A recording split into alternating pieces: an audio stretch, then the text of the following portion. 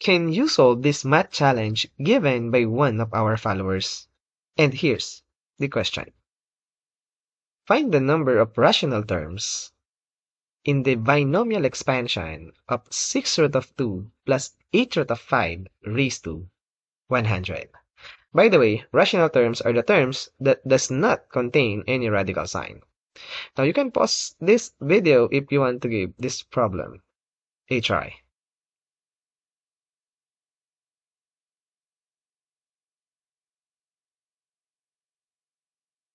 And now, let's answer this question together.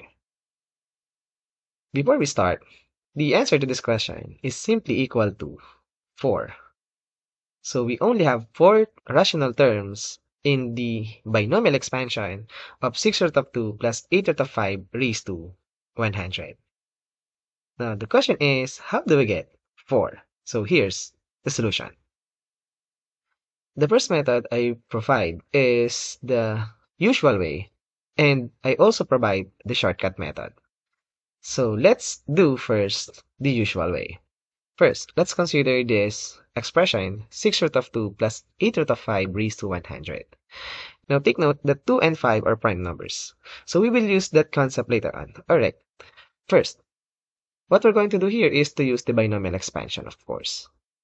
Now, what is the binomial expansion? So the binomial expansion is equivalent to, if you have a plus b raised to the power of n, it is equivalent to the sum of n choose k multiplied by a raised to n minus k times b raised to k from k equals to 0 up to n.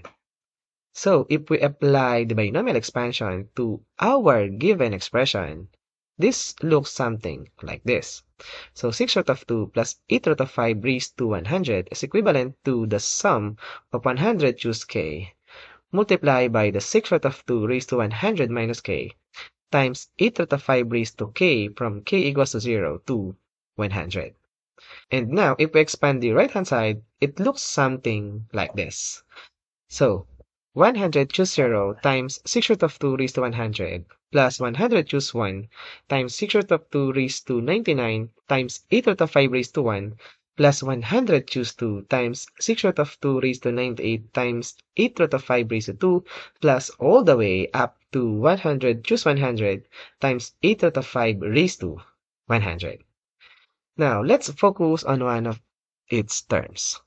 Now, the question is, on what way this 6 root of 2 is gone and 8 root of 5 is gone? Now, the only way that the 8 root of 5 is gone or the 8 root is gone is if this exponent is a multiple of 8 and the exponent of 6 root of 2 is also a multiple of 6. So, to solve this question, we need to focus on the exponent of 6 root of 2 and 8 root of 5. Now, the exponent of 8 root of 5, this k must be a multiple of 8. This is one observation. And the other observation is the exponent of 6 root of 2 must be a multiple of 6. Or we can say that 100 minus k is also a multiple of 6.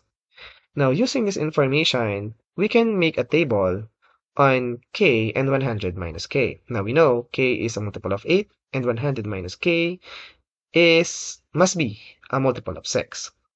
Now, for example, if k is equals to 8, then 100 minus k is 92. And 92 is not a multiple of 6, but it's okay. Now, how about k equals 16? So, 100 minus k must be 84. Now, let's list them. If k equals 24, then 100 minus k is 76. And now, here's the complete list for the values of k. So, if k is 32, 100 minus k is 68, until we get if k equals 96, then 100 minus k must be equal to 4. Now, the value of k now is all multiple of 8. That is what we want. Now, 100 minus k, we want 100 minus k must be a multiple of 6.